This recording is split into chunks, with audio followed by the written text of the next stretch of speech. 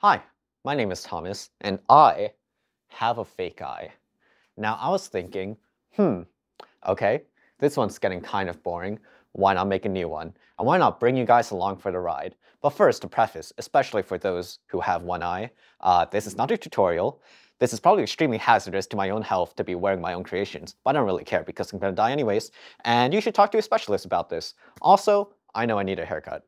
All right, let's go. So the first thing we need in our extremely scuffed eyeball making recipe is some epoxy resin. So I got this. Apparently it's high quality and apparently it's food safe. Does it have to be food safe? I mean, I don't know, man. I'm putting this in my eye socket. I should at least pretend to think about safety a little bit. All right, so the next ingredient on our list is mica powder. Mica powder, mica powder. This is for the whites of our eyes. So we have white and silverish mica powder. I've tried other colors before, thinking that they'd be cool, but honestly, any color other than white makes you look like you have some kind of disease, so we're sticking with white. So the last thing you need is a mold for the inside of your eye socket, and of course, a specialist would be someone who does this, but since I already have a glass eye, I took a mold of the glass eye that I already have, so I made these 3 silicone molds just in case I mess up on one of them. Okay, so let's get mixing. Equal amounts of resin and hardener. I'm gonna put some of the mica powder into here. How much mica powder? I mean, I don't know, man. Just eyeball it. An eyeball amounts. Get it? Kill me. Now we mix. Okay, wow, that looks dangerously drinkable. Now it's time to pour this into the molds. We will leave a little bit of space at the top because that's where the pupil goes, and we will fill that in later. Oh my god, this is terrible. Do you guys know how difficult it is to pour something like this with no depth perception? Now that we have filled the molds, we will hit it with a heat gun so that we can get rid of all of the bubbles. Alright, now we just wait for this to set. So after it sets and you demold it, it looks something like this. Now we can start making the pupil. So the first thing I'm going to do is to paint a base layer, and I'm using Black 2.0.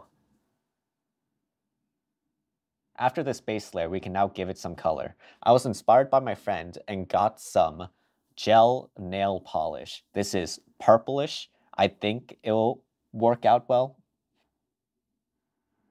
The purple is pretty dark. I think maybe I should have used a white base layer, but I still think it looks pretty good.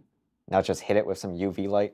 Now that we have our background done, we can really go crazy with the decorations. I've put stuff in here like earrings, watch gears, every single kind of nail art imaginable. I've also done miniature paintings in here before, done calligraphy. But I think this time, what I'm going to use are opal inlays. This is for guitar making. I used to DIY my own guitars, but I haven't used these yet, so why not use it now? So first, I'm going to put a very thin layer of UV resin, just so the opal has something to stick to. Okay, so what I think I'm going to do is I'm going to put red opal for most of the eye, and then just a line of blue opal down the middle.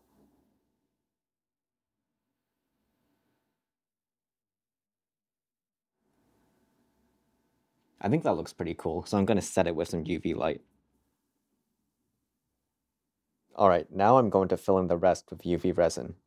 Wow, that looks really cool. I think the final step is to wash this and try it on. Alright, so I got a haircut, but this is the new eye. This is currently my old eye. It has the constellation Aries in it. And I guess it's time for me to put this on. Ah, man. Whoa. I think that looks pretty cool, but maybe I should have made the pupil bigger. I really don't know how to end a video as weird as this, but if you're my eye doctor, I'm so sorry. This is how you found out I'm making my own eyes. Okay, I'll catch you guys later.